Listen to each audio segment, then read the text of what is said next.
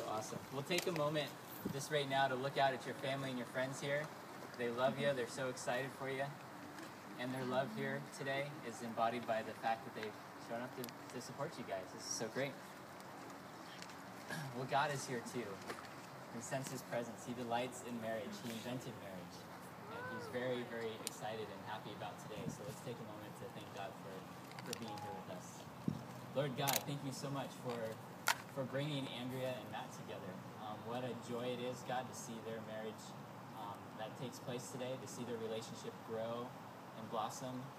And Lord, we're just so grateful for the many blessings that you give us, including relationships with one another. And we ask, God, that you be glorified today and that you just continue to show your presence today in this ceremony. In Jesus' name, amen. Amen. Well, I wanted to get you guys to know the couple a little bit more because I know you guys know them in some way, shape, or form.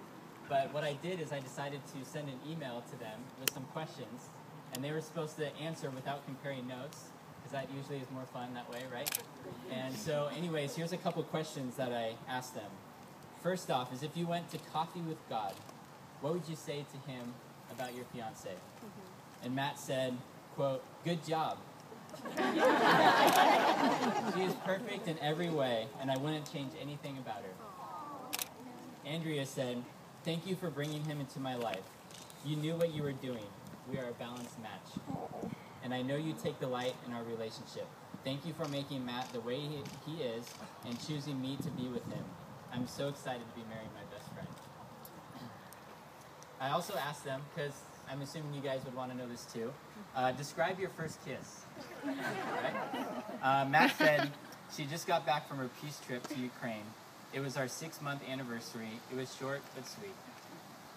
Andrea had a little bit more to say. Oh, gosh. She said, "Our first kiss was after we were dating 6 months. I got back from my 2-week mission trip to Ukraine. Everyone came to pick me up, and Matt had a bouquet of pink roses and a photo album of our first 6 months together. When we got back home, Matt followed me into the kitchen, and I went to get a drink of water, and he kissed me in front of the sink.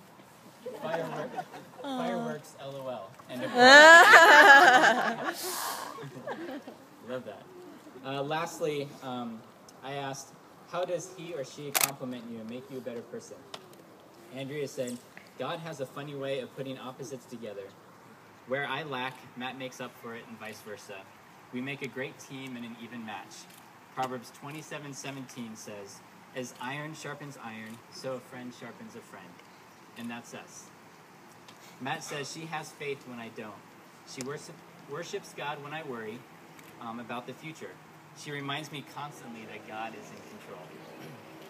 Matt and Andrea, thank you for giving us a glimpse into your relationship and answering those questions. And it's very evident that God brought you guys together. He made that very clear from the beginning. And it's just so great to see you guys follow in obedience to that and are here today. Well, Matt, as an expression of your desire to live out your commitment, your unconditional commitment and love to Andrea in marriage, please respond by saying "I do."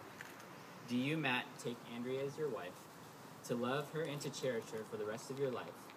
Do you promise to love her, comfort her, and honor and respect her in sickness and in health, forsaking all others to give yourself fully to Andrea? Andrea, is an expression of your desire to live out an unconditional commitment of love to Matt in marriage. Please respond by saying "I do." Do you, Andrea, take Matt as your husband to love and to cherish for the rest of your life? Do you promise to love him and to comfort him, to honor and respect him in sickness and in health, forsaking all others to give yourself fully to Matt? Well, Matt and Andrea, your ability to have a healthy marriage and a vibrant marriage is strongly related to your understanding of God's grace and His love as expressed through Jesus. If you want to have a healthy marriage, I encourage you to look to Christ. That is why I love the verse that you guys asked me to share today with the audience here, and that is 1 John 4:12. It says, "No one has ever seen God, but if we love one another, God lives in us, and His love is made complete in us." This passage is right, and no one has ever really seen God in His spiritual form, but God decided to send His Son, the representation of Himself, the fullness of Himself, to earth so that we could see what God looks like. Colossians 2:9 says, "For in Christ all the fullness of the deity lives in bodily form." And John 10 says that Jesus himself has said that I and the Father are one. So Jesus came to earth to do what we could not do for ourselves. It was he who forgave us of our past through his death and his resurrection from the cross. It was he who gave us a purpose for living. And you taught us that the greatest commandments were to love the Lord our God with all our heart, soul, and mind, to love our neighbors as ourselves. And it's also he who gave us a home in heaven. For we know that God loved us so much that he sent his only begotten Son, that whoever should believe in him should not perish, but have everlasting life. All those things and more God has done for you and I. And God loves us. But what does it mean for us to say today that God loves us? Because I can say that I love my wife, I love football, and I love tacos.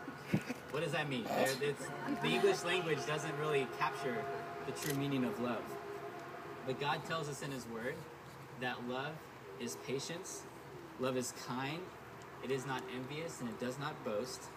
It's humble, it's considerate, it's selfish and slow to get angry. Love keeps no records of wrong. It does not delight in evil, it rejoices with the truth. It always protects, always trusts, always hopes, and always perseveres. 1 John 3:16 said, "This is how we know what love is, that Jesus Christ laid down his life for us. So we ought to lay down our lives for our brothers and sisters." That's what love is. But the world teaches us a conditional kind of love, a love that's just solely based on feelings. Feelings are not wrong by any sense, but it's not the best place to build a foundation for marriage.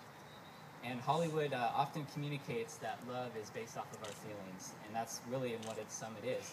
But if that were truly the case, then we look at these Hollywood marriages and see long-lasting relationships, right? But we don't. But what we see is that God came to earth to give us that love, that selfless love, and he wants us to embody that as well. And there will be a temptation in your marriage to do marriage under conditional/feelings-based approach. And it looks like this.